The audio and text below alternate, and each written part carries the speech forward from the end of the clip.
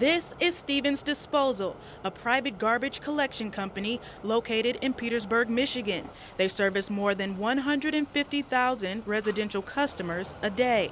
We have a large footprint, operate on average about 130 trucks a day. And their footprint just got larger. As of November 25th, they are now in a merger with Select Sanitation,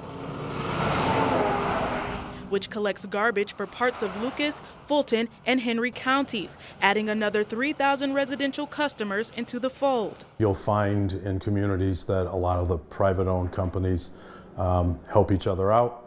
When somebody has some equipment trouble, they borrow, they help each other out, they sell equipment to each other. And we've had that relationship with Select for several years, many years. Select Sanitation is getting candid with their troubles, citing post-pandemic changes as their reason to join forces. The company says prices will remain the same, but the biggest changes that customers will see will be on holidays, when their trash collection will be pushed back a day. Stevens says customers may see changes in the future, but for now, you should just update your payment arrangements.